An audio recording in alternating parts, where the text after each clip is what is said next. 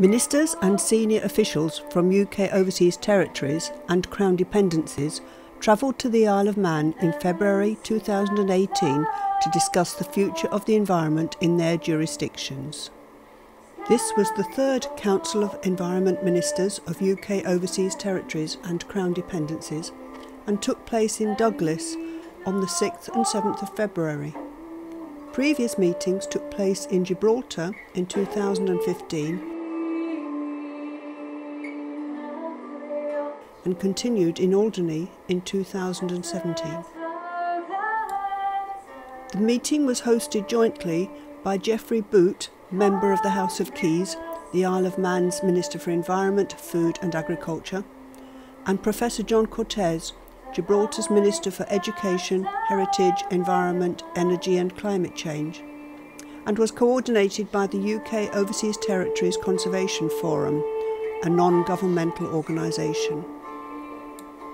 At the meeting were representatives from Bermuda, Gibraltar, Montserrat, Turks and Caicos Islands, Tristan da Cunha, Alderney, Guernsey, Jersey, Isle of Man and Sark. The British Virgin Islands, who had hoped to attend, were unable to do so in the aftermath of Hurricane Irma. Representatives from Falkland Islands, Pitcairn and St Helena joined remotely. On the second day, the meeting was joined by the UK Foreign and Commonwealth Office Director of the Overseas Territories, Mr Ben Merrick, and officials from the UK Department for Environment, Food and Rural Affairs and the UK Department for Business, Energy and Industrial Strategy. DEFRA Minister Dr Therese Coffey joined the meeting via video link. Although very different in character, finances and their relationships with UK, the islands all boast beautiful environments that are important to economies and way of life. In terms of biodiversity, the UK overseas territories hold over 90% of the world biodiversity for which UK is responsible. Many of these species, such as the Montserrat oriole and St Helena wirebird, occur nowhere else in the world. UK overseas territories support more penguins than does any other nation. UK is responsible also for large areas of coral reef, being the 12th largest reef nation of the world. The Turks and Caicos Islands have the third largest barrier coral reef in the world.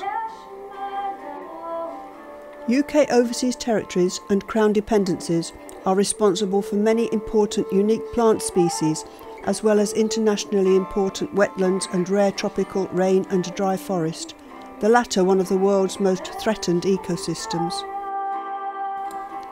Sustainable fisheries and sustainable tourism based on the natural environment are very important for most of the jurisdictions, and delegates were impressed with a presentation on marine protected areas and fisheries conservation in the Isle of Man. Also, the designation of the Isle of Man as first whole-country UNESCO Biosphere Reserve. At the request of the UCOT Joint Chairman, Dr Mike Piankowski of UK OTCF gave a presentation on the UK overseas territories deemed as having no permanent human populations: the British Antarctic Territory, South Georgia and the South Sandwich Islands, British Indian Ocean territories and the sovereign base areas in Cyprus. Common opportunities and challenges across all territories were discussed on issues such as the role of the environment in growing the economy, energy efficiency, resilience to increasingly severe and frequent weather impacts, sympathetic development, enforcement and the impact of plastics. Participants valued the opportunity to discuss with the UK's Environment Minister, Dr Therese Coffey, how jurisdictions can work together and more closely with the UK to ensure a coherent approach on biodiversity matters and climate change.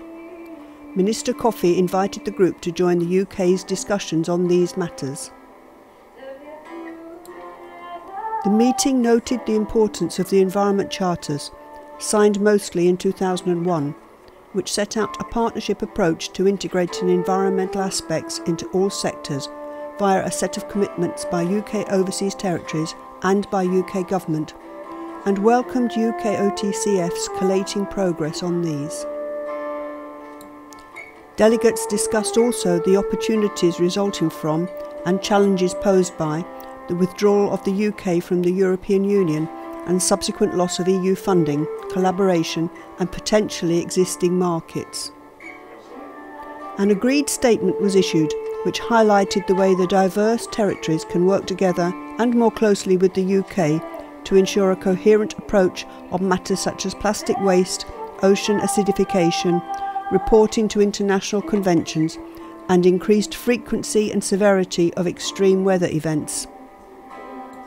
Delegates were given opportunities to experience Manx culture and a superb selection of Manx local produce. Following the formal business, Minister Boot escorted participants on an excursion through a range of island ecosystems to the current and ancient sites of Tynwald, the oldest continual parliament in the world, Milne Town in Ramsey, Peel, and the Department of Environment, Food and Agriculture's headquarters in St John's, giving them the opportunity to see the island.